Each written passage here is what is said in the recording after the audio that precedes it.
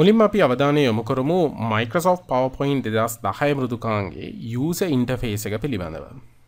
මේ user interface එක පිළිබඳව හොඳ අවබෝධයක් ලබා ගැනීම වැදගත් වෙනවා ඕනෑම මෘදුකාංගයක් භාවිතා කිරීමට පෙර. එමගින් ඔබට එම මෘදුකාංගය හොඳින් භාවිතා කළ හැකි වෙනවා. Microsoft Office 2010 පැකේජ් එක තුල තිබෙන ඕනෑම application එකක අපිට හමු වන දෙයක් තමයි ribbon එක. මේ ඔබට දකින්නට තිබෙන්නේ ribbon එක. home කියන tab එකේ ඉඳන් view කියන tab එකට යනකම් මේ එක් tabs විවෘත වන්නේ ribbon එක තුල. ribbon එක තුල ඔබට හමු වෙනවා Microsoft PowerPoint තුල අපි භාවිතා කළ හැකි සෑම command එකක්ම. copy paste වගේ සරල commands වගේම විවිධ animation නිර්මාණය කරගන්නට පුළුවන් commands මෙහි අන්තර්ගත වෙනවා. ඒ වගේම තමයි මෙන්න මේ ඉහළින් තිබෙන buttons කීපය. අපි මේ කොටස හඳුන්වන්නේ quick launch bar වශයෙන්. quick launch bar එක තුල අන්තර්ගත වෙන්නේ අපි නිතර භාවිතා කරන commands. මම ඉදිරියේදී ඔබට කියලා දෙනවා මේ quick launch bar එක මොන ආකාරයෙන්ද අපි වෙනස් කරගන්නේ කියලා. මෙහිදී ඔබට දැක ගන්නට පුළුවන් ribbon එකට වම් පසින් තිබෙන මෙන්න මේ තැඹිලි පැහැති tab එක. මේ මත ඔබ ක්ලික් කරොත් ඔබට ලැබෙනවා මෙන්න මේ backstage එක.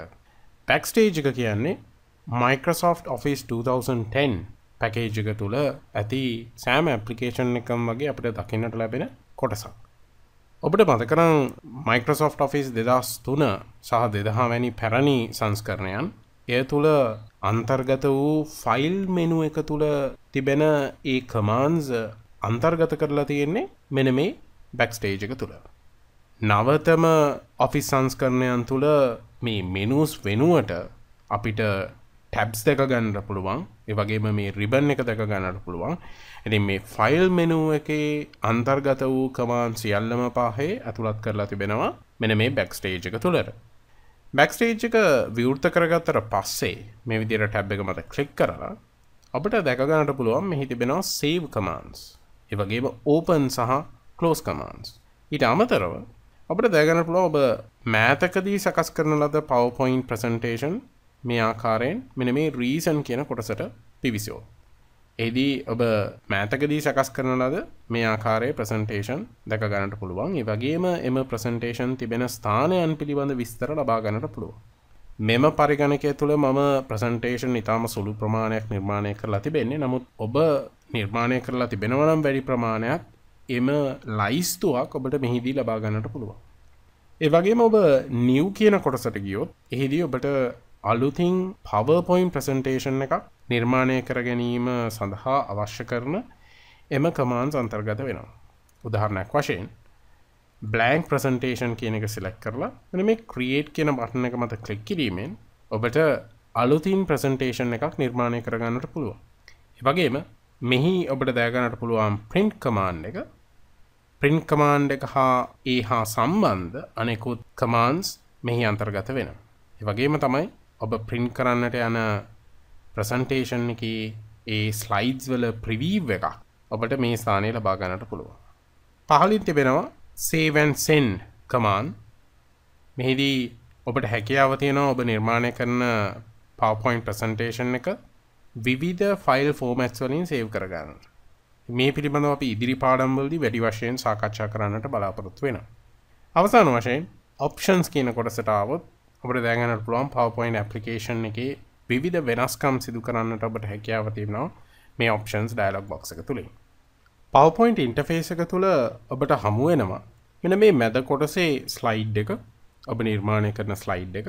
slide එක මත මෙන්න මේ ආකාරයේ placeholders ඔබට දැක ගන්නට පුළුවන්. placeholders තුල ඔබට අලුතින් ඔබට අවශ්‍ය කරන text එකක් type කර ගැනීමේ හැකියාව තියෙනවා ඒ මත click කිරීමෙන්. ඒ වගේම screen එකේ වම් පසට આવොත් මෙහිදී ඔබට දැක ගන්නට පුළුවන් slides panel එක. මෙහිදී සෑම slide එකකම thumbnail view එකක් ඔබට මේ ස්ථානයේ ලබා ගන්නට පුළුවන්. slide එකට පහළින් slide එක සඳහා notes ඇතුළත් කර ගැනීමේ හැකියාව තියෙනවා. මේ තිබෙන්නේ එම සීමාව ඔබට අවශ්‍ය notes ඇතුළත් කර ගන්නට පුළුවන්. slide එක තුල ඒ අප පෙන්වීමට යන්නේ මොකක්ද කියන එක පිළිබඳව ඔබට අවශ්‍ය විස්තරයක් ඇතුළත් කර ගැනීමේ හැකියාව තියෙනවා. මතක තබා ගන්න මේ notes ස්ලයිඩ් එක තුල පෙන්වීමක් හෝ ප්‍රසන්ටේෂන් එක තුල පෙන්වීමක් සිදු කරන්නේ නැහැ. ඉන්ටර්ෆේස් එකේ පහළින්ම තිබෙන්නේ මෙන්න මේ කොටසේ අපි මේ හඳුන්වන්නේ ස්ටේටස් බාර් වශයෙන්. ඒ වගේම මෙහි තිබෙනවා view buttons 4ක්. normal view එක, slide sorter view එක, reading view එක සහ slide show view එක. මේ තිබෙන්නේ zoom slide එක. zoom slide එක මගින් ඔබට මේ slide එක පෙන්වන ආකාරය කුඩා හා විශාල කරගන්නට පුළුවන්.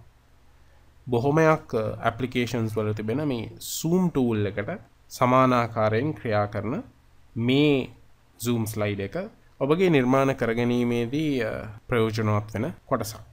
ඒ වගේම ඔබට අවශ්‍ය නම් මේ window එක සම්පූර්ණයෙන්ම මේ ආකාරයට ඔබ දකින slide එක window එක තුලට ඇතුළත් කරගන්නට පුළුවන්. මේ ආකාරයෙන් Microsoft PowerPoint 2010 application එක තුල user interface එක සකස් වෙනවා. ඉතින් අපි ඉදිරි පාඩම් වලදී ඉගෙන ගන්නවා මේ user interface එක පිළිබඳව තවදුරටත් විශේෂයෙන්ම ඊළඟ පාඩම තුලදී මම බලාපොරොත්තු වෙනවා ඔබට විස්තර කරන්නට ribbon එක පිළිබඳව තරමක් දීර්ඝ වශයෙන්. එහිදී අපි එක් ribbon tabs පිළිබඳව අධ්‍යයනය කරනවා. මේ tabs වල අන්තර්ගතය පිළිබඳව. ඒ වගේම තමයි backstage එක පිළිබඳව අපි ඉදිරියට එන පාඩම් තුලදී විශාල වශයෙන් සාකච්ඡා කරනවා. එහිදී අපි භාවිතා කරන විවිධ commands පිළිබඳව සහ quick launch bar එක මේ ස්ථානයේ තිබෙන මේ quick launch bar එක තුලට අලුතින් buttons ඇතුළත් කර ගැනීම. එසේ නැමෙතරම් මෙයා customize කරගන්න ආකාරය පිළිබඳවත් අප ඉගෙන ගන්නට බලාපොරොත්තු වෙනවා ඉදිරි පාඩම් තුලදී. ඉතින් මේ පාඩම තුලදී අපි ඊටාත්ම සරල වශයෙන් තේරුම් ගන්නට උත්සාහ කරේ Microsoft PowerPoint 2010 මෘදුකාංගයේ user interface එක පිළිබඳවයි.